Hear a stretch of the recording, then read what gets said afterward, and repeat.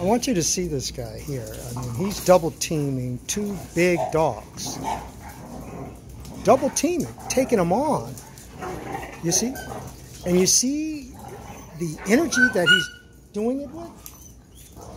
He is like really handling it. And this goes to show you that he has that in him. You see? Look, this is what goes on. These puppies put it on them, man. And the puppies put it on these guys like this because when we first started out, that's how they played with them. But they won't play with the other dogs the same way. You know, morning time is the most explosive time of the day because the dogs are hungry and they're all seeing each other for the first time after a few hours. And so the energy level is up, explosive. And at any given time, there could be a number of things, 6 or 7 different scenarios that are going on here in the morning because of the space that I have here. A lot of different dogs in different positions with experiences that they've had in the past with each other, trying to overcome that, and new dogs being introduced for the first time to other dogs, and dogs that are here that are occupying certain territorial situations that they feel that they control because of the particular position in the compound that they hold. It's like the old movie One Flew Over the Cuckoo's Nest. There's always something going down. And I have to be able to deal with that and control simultaneous things happening and be able to hear, see, observe, feel things happening all around me. So it is a complicated yet a very simple thing when you've been doing it for quite some time. You have to be multi-layered for sure in getting things done and knowing how to deal with certain things.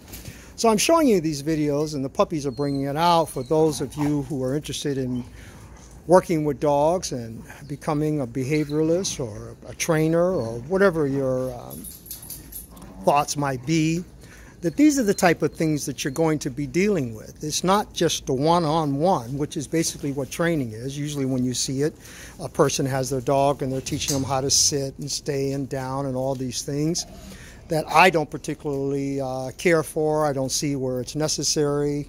Like I said, it's just like a landscape garden. I'm more interested in the wild side of things. I'm interested in what makes a dog feel the need to be this or that, or to do this or that revolves around something that we as human beings don't like. It's because we don't understand that it's a need that they're trying to fulfill. And in fulfilling that need, it makes them balance, and that's what I'm all about, balancing. Taking dogs that are formerly aggressive or with behavioral problems and putting them in situations that I can control.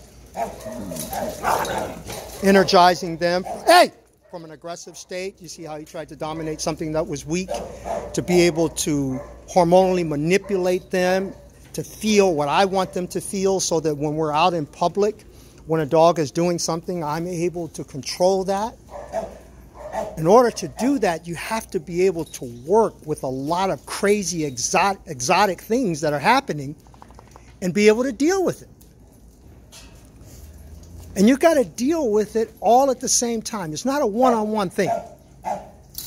And that's what makes it that landscape garden or that rainforest. Can you manipulate, like I'm manipulating this guy. Just by me talking, my body language is telling him what I don't like. Now I'm going to go and open up this run. Let's see if he just goes in it. Let's just see what he does. If I see him doing something that I don't like with the puppies, because I'm introducing him to the puppies. He has a problem with weakness. I understand that. I got a problem with weakness too. And so I'm manipulating him. Now, I want to show you something else. There's a dog, I don't know if you saw him on one of my videos, that's been constantly chewing on this wood. And we wonder why dogs are able to mimic each other. He smells the breath of this dog on that, eating like that, and he mimics that. That's how they learn.